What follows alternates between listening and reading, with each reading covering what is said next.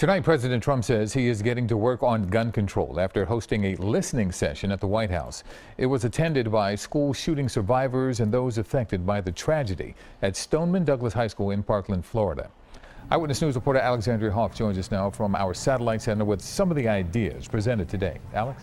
Yeah, Yuki, it was a very candid and emotional exchange inside of the White House today. The listening session included not only student survivors from Parkland, Florida, but parents who continue to suffer the loss of their children killed in the Columbine and Sandy Hook school shootings. I was on the second floor in that building,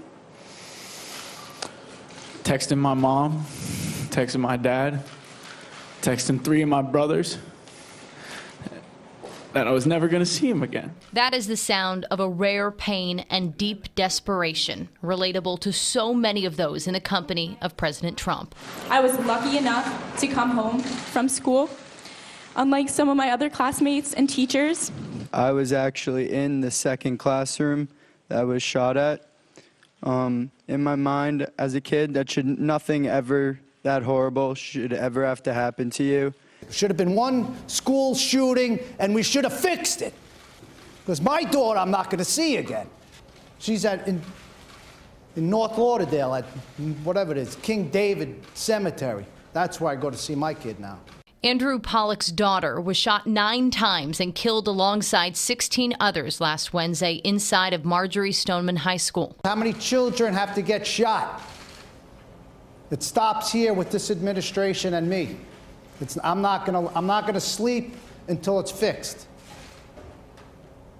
And Mr. President, we're gonna fix it. The listening session included students and parents from Parkland, Florida, educators from the nation's capital, and parents who lost children at the Columbine and Sandy Hook massacres. I've been in this building before, many times, wringing our hands, pleading with legislators, what can we do? You don't want to be me. No parent does. And you have the ability to make a difference and save lives today. President Trump ended the hour-long conversation with this message. All I can say is that we're fighting hard for you, and we will not stop. We will not stop.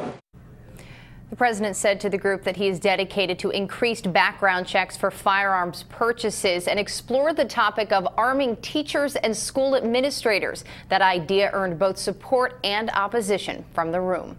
Reporting live in the SAT Center, Alexandria Hoff, CBS 3 Eyewitness News.